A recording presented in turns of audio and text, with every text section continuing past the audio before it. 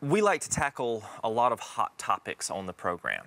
And some people come up and they say, David, listen, there's, 7 billion people on the planet today. There's a lot of people out there. And you're trying to tell me that all of these people originated from Adam 6,000 years ago. Was it Adam that we're talking about, or was it even later?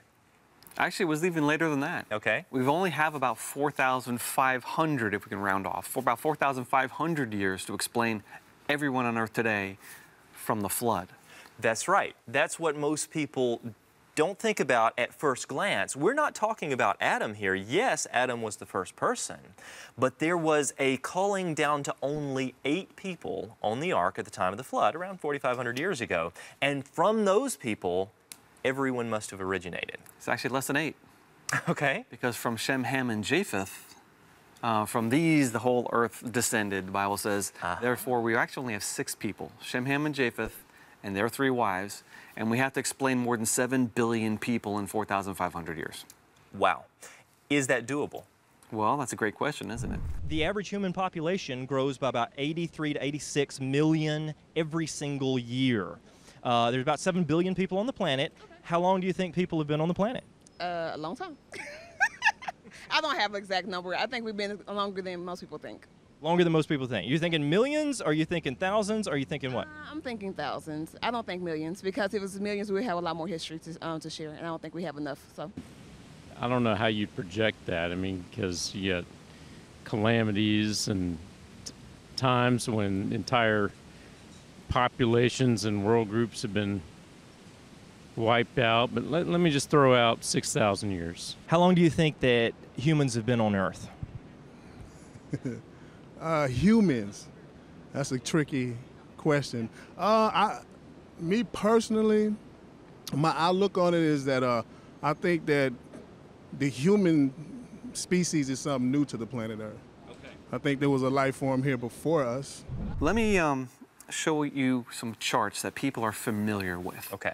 Usually, you like an investment account. Say, if you put your money in our account and this rate of return, you'll be a millionaire by the time you retire. We hear stuff like that. Yeah. It's called compounding interest. Okay.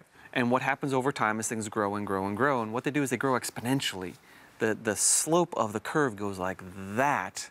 And hopefully it's doing that when you're about to retire. So you put $10 in when you're 10 years old, and that doesn't sound like a lot. Sound like a lot. But the exponential curve means that you could retire a millionaire. Yeah, you might only have $11 when you're 20 years old, but by the time you're 65 or 70, you might have a lot of money in there. Okay, so it may even rock along really steady for a while, and it still doesn't seem like much, but there comes a point where it sort of tips. Well, if you zoom up, you always get the same slope. Okay. If you zoom out, so the exponential growth is just a really neat mathematical thing. There's a very elegant formula, which is basically, if you know the number you start with, n, they call it n naught, n with a little 0 next to it, and you multiply that times that wonderful mathematical number e, I love e, raised to an exponent of the growth rate and time. You can calculate your big N, how many numbers or how many things you'll have at some point in time. So what you're saying is that this doesn't just apply to the dollars that we put in the bank savings account. We can use this as far as human population is concerned. Yes. Another example that people are a little less familiar with, but they kind of have the idea, is in radiometric decay. Okay. Same formula. When you start with like a lump of radiocarbon, carbon-14, if you had a pure ball of carbon-14, in a little more than 5,000 years, about half of that will have disintegrated. Okay. And then a little more than 5,000 years after that, another half will have disintegrated. So you go to 1/2, 1/4, 1/8, 1/16, 1/64 eventually. And what you get, you have a negative curve. Looks just like the bank example going in the other direction. Okay. So this is exponential growth. We use it in our world a lot. We can use that to explain 7 billion people from 6. Wow. Okay. So the question is, how fast does the population have to grow? Would Shem, Ham, and Japheth have to have 100 children each, 1,000 children? Actually, a lot less than that. Okay. If you start with 6 people and you double the population every 150 years. Okay, now wait a second. Double the population every 150 years. Yeah. If we were to look at current population growth today, 7 billion people, we might double in less than 100 years. Oh, a lot less than that. We're growing much, much faster than that currently. Okay, so that's a conservative number, you're saying?